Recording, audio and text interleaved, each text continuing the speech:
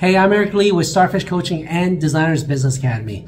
Today for my episode in my Business Tips for Designers series, I want to ask a question that's been asked of me on social media, and that is, can I be a designer without going to school?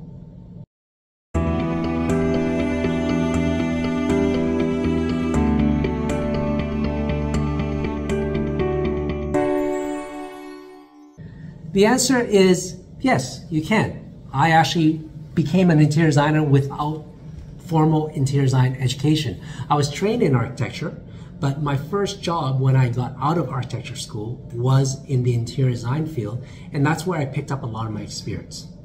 Now, to say that you can start from scratch without any relevant training like architecture or something else, yes, you can, but my caution here is it will take a long time to learn on your own, depending what you want to do. What I mean by that is, with interior design, there's a wide spectrum. There's everything from very light, like decorating, selecting furniture, colors, and drapery, to something very heavy and technical, like interior architecture, where you're designing hotels and restaurants, lighting, the millwork, the equipment. It gets a lot more involved and a lot more technical. The other thing about choosing the self-taught route is there's two things that you have to watch out for. One is, even if you've taught yourself interior design and then you're choosing to either go and work for someone or go for business yourself, if you're going to work for someone, then they're going to ask, well, what's your education?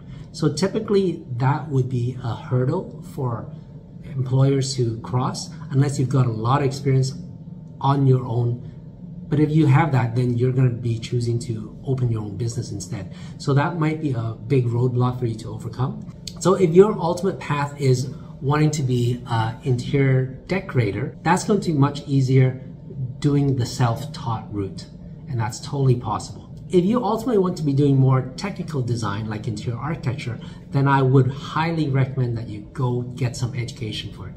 And there's various types. There's certificates, that's a few months. There's diplomas, that's typically 2 years. And there's degrees, that's 4 to 6 years.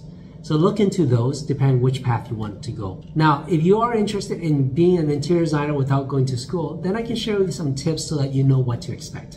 Like I said already, it will be a longer and harder path depending where you want to be ultimately with your interior design career. The other thing is, if you have no exposure at all to this industry, don't be fooled by HGTV.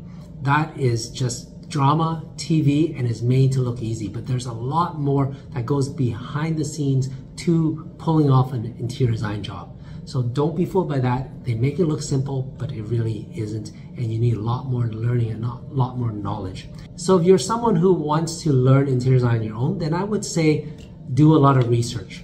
Follow interior designers that you like. The good news now with vlogs and all that stuff is there's a lot of designers that are putting themselves out there, so you can see a lot of behind the scenes stuff. My own company, Victor Design Group, has a lot of behind the scenes videos that you can look into. And just be a sponge, absorb as much as you can, because you're ultimately teaching yourself. So do a lot of research. Google's your friend, YouTube's your friend, HGTV to a point as a final thing, but don't take too much credence to it. So just do a lot of research and self-study. That's where I would go with that. And then after that, try to get some experience designing. You need some experience under your belt to know what interior designer is like, and going through a project.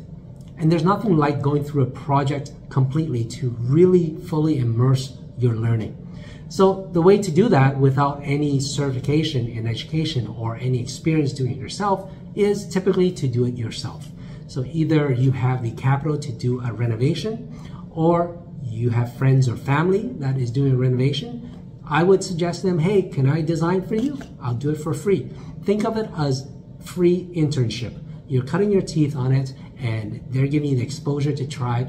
And afterwards, you get some photos to show us your experience to get your next customer. So that's a great way to get some experience under your belt. If you do choose to open up your business, then there are a lot of things that you can't self-teach. Like, for instance, the contracts, the legality behind projects, the workflow and the schedules, all of that stuff, you're going to have to get that from somewhere. And I would say that even design school doesn't do a good job with teaching you the business side of interior design. They really just scratch the surface and they don't dive deep into it. But if you are interested in it, check out my Interior Design Business Accelerator program. I designed this to help interior designers start up their business successfully. What I find is that design school doesn't teach you enough about business, and there's this big gap missing. So I've put my 25 years experience of running my own design firm and construction firm into this program so that you get firsthand information so that you don't have to fail on your own and learn on your own. So check it out at designersbusinessacademy.net and see if it's right for you. I hope you liked this video, and if you did, please hit the like button, subscribe button, and pass it on to colleagues. Also, drop me some comments. I'd love to have a chat about this and see what other ideas you have for being a self-taught interior designer. I'm Eric Lee. I can turbocharge your success.